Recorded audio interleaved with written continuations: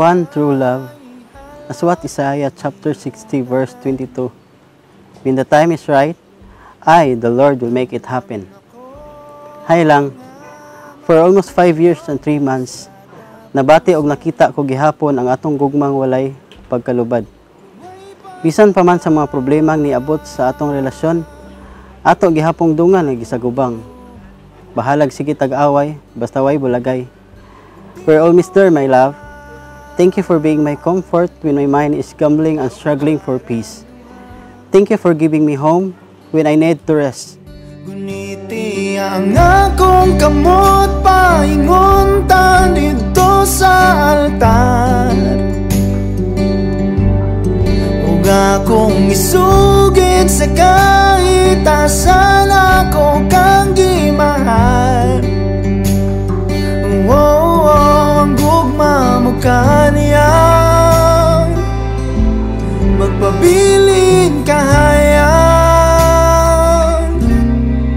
lining mga mata. To my dearest Reno, the day that seems like a fantasy existing in some far-off place has finally arrived. And we're doing this. We're getting married lang. I've been taking really slow and long breaths all morning, trying to slow down the day. Thank you for representing true love to me. Thank you for never holding a bad day of mine against me and loving me through it. Thank you for pushing me always be better than I was yesterday. Thank you for seeing me for who I am. Di mahadlok kay kita kauban. Guniti ang akong kamot, paingon ta dito sa altar. Ug akong isugid sa kahit asan ako kang gimahal. Ang gugma mo kaniyang magpabiling kahayang. I promise to always be by your side throughout every trial, bad day, and hardship that become our way. I promise to always pray for us and our family.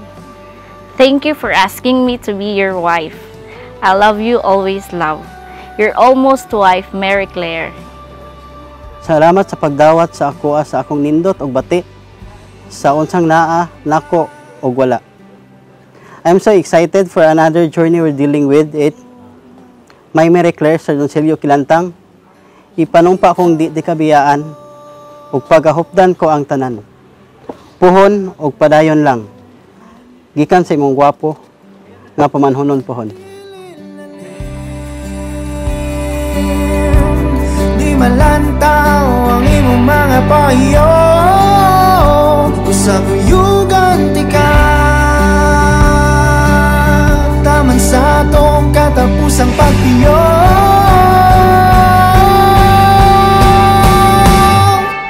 Guniti ang akong kamot, maingon ta dito sa altar.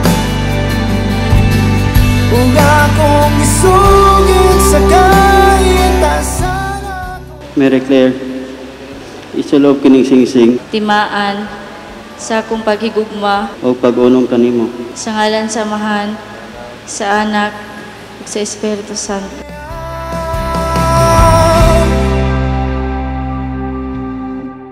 Lining mga mata.